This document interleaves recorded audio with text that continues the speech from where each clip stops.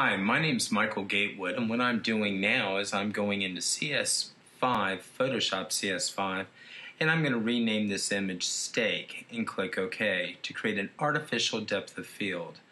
The next thing I'm going to do is I'm going to go in and I'm going to copy the layer using Command J or Control J, and then what I'm going to do is add a blur, a Gaussian blur, which will actually knock it out of focus. I'm going to check to see if I need to make it more or less until I get the right amount of blur and click OK.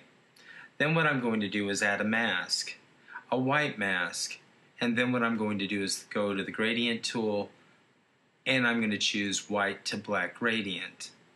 Once I've done that, I'm going to click, drag a line, and let go. If I want, click and drag at a different angle, and that creates a different depth of field.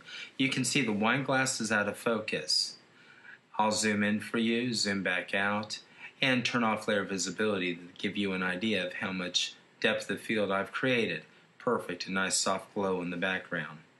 Then what I'm going to do is go to the paintbrush, and I'm going to add a white paintbrush, adjust using the bracket keys, and fade the front of the steak. Adjusting the brush size with the bracket keys makes it so much easier. I'm going to turn off layer visibility off and on. Perfect. Go in and save. This is a beautiful example of artificial depth of field.